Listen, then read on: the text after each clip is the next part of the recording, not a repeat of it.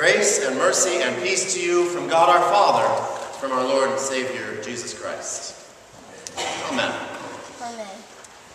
When someone asks you this question, I want you to think of how you would answer it. It's a simple question. Who are you? What would you answer? You ever been at like a meeting, you're all sitting around a table, or maybe some sort of icebreaker kind of event where you're supposed to go around the room and introduce yourself? Everybody's supposed to do that. We always start with our name, right? And then often we tend to follow that with something along the lines of our occupation. So let's say it's me, I'm Rob, pastor at the Lutheran Church, Christ the King in Newtown, been there for almost 3 years now as pastor, some months before that as vicar. And we probably go toward family life a little bit more, right? I'm married to Christy since 2002. I've stopped in public trying to calculate how many years that is. That's a dangerous proposition. I can remember what year it happened. That's safer. Father of 2 boys, a 9-year-old and a 6-year-old. We still have birthday parties every year, so those I can remember. And then maybe I get into other interests, hobbies, background. It depends on how long, how much space I'm supposed to fill, right?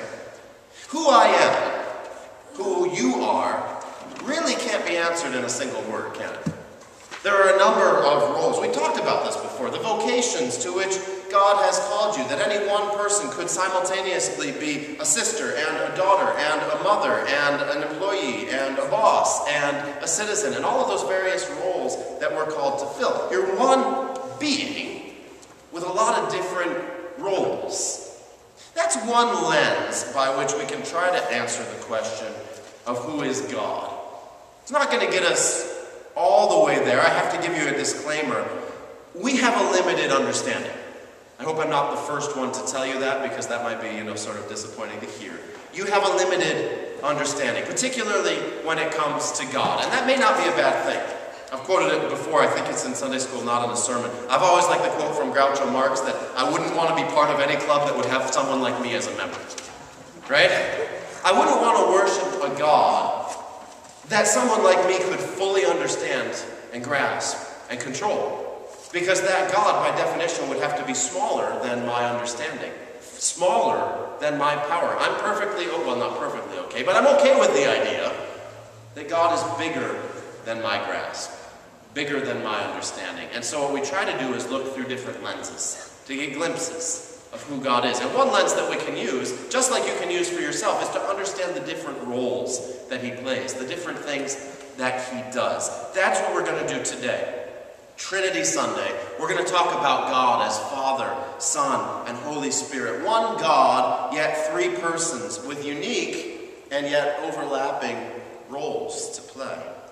What we're going to use for our text, rather than one of the biblical texts assigned, is actually, I'm going to quote for you some sections of Luther's Small Catechism, because I have a suspicion that for some of you it may be decades since you've read that little chestnut. And there's really some good stuff, some good biblical teaching going on there. And if you didn't grow up in a Lutheran church, you may know my background enough to know that I didn't. The first time you're exposed to this can really be kind of some aha type of moments. So who is God?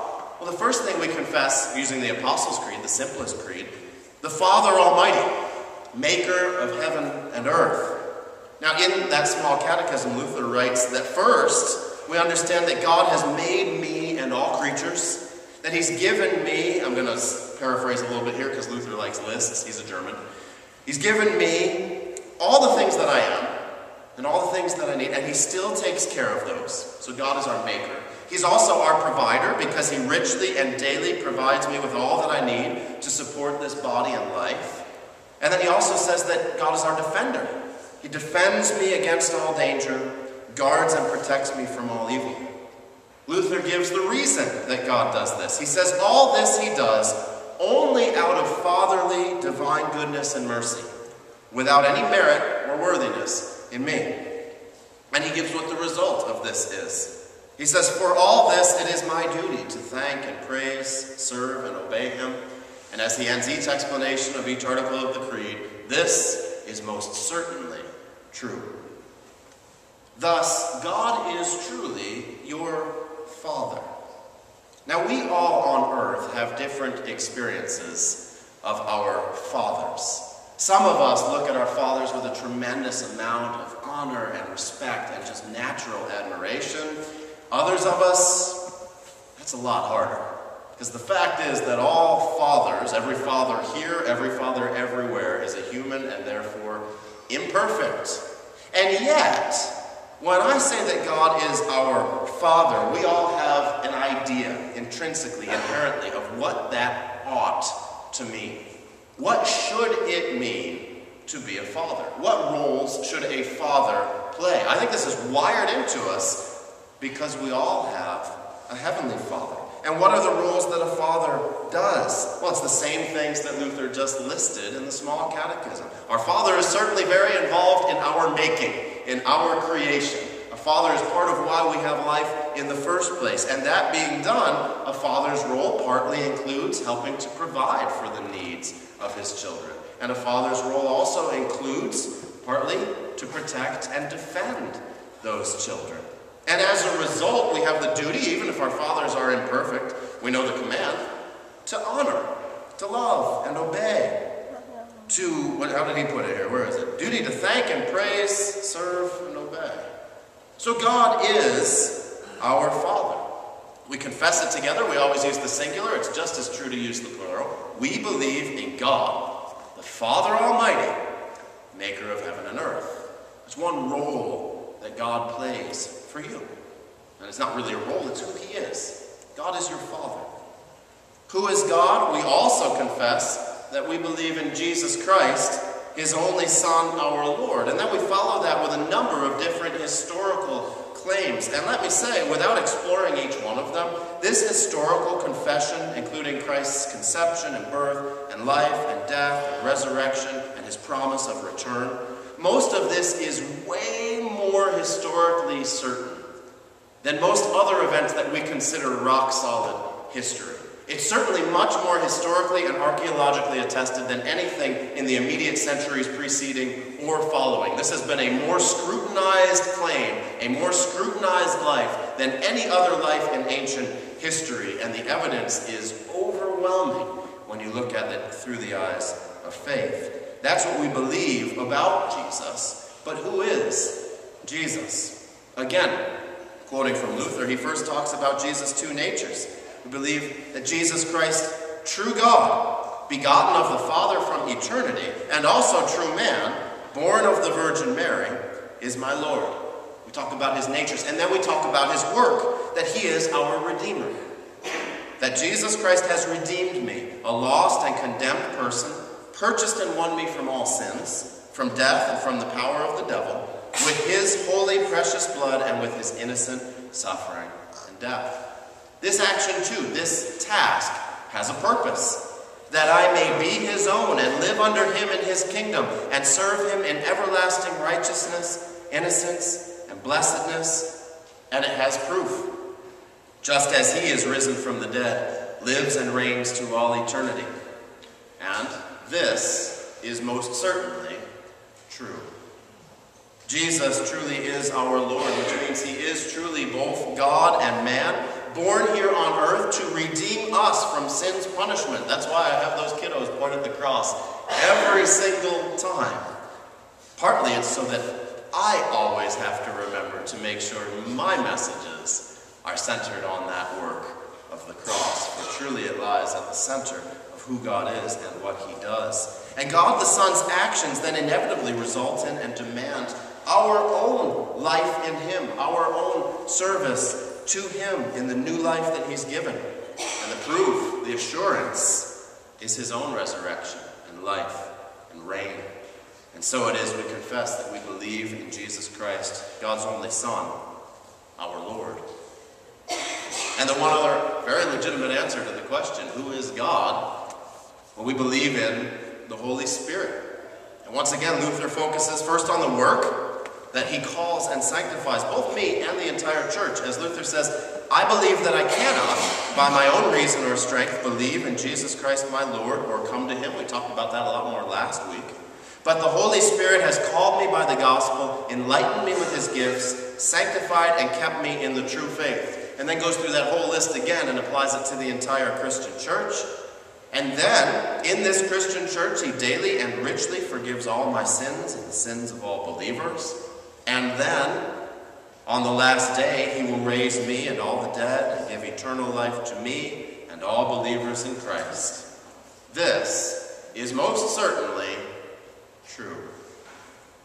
Notice that this is the first time that the person of God is left entirely blank. The first person of God is God the Father, and we're describing what does that mean to be a father. And then it's God the Son, true God and true man, and we describe what does that mean. But with the Spirit, all we get is a description of what the Spirit does. And I think there's an implied message there. The Spirit is as the Spirit does.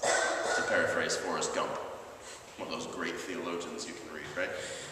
The Spirit is as the Spirit does, and so we believe that the Holy Spirit does its work in us, calling us, cleansing us, and when the day comes, raising us into eternal life.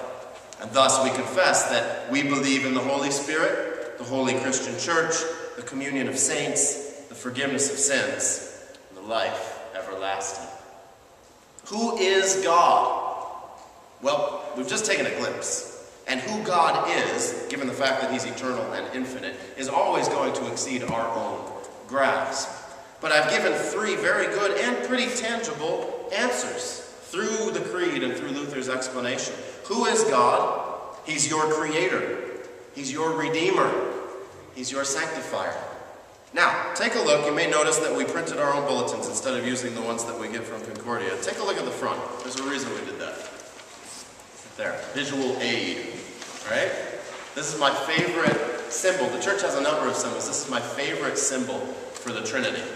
Because what you see with the three circles, and sometimes you'll see them overlapping, so it's sort of like a Venn diagram, showing that God is indeed three persons. But by intertwining it with that one triangle, it emphasizes, and yet he's still one God. It almost ends up resembling what the most ancient Greek word was for describing the Trinity. The word is translated dance.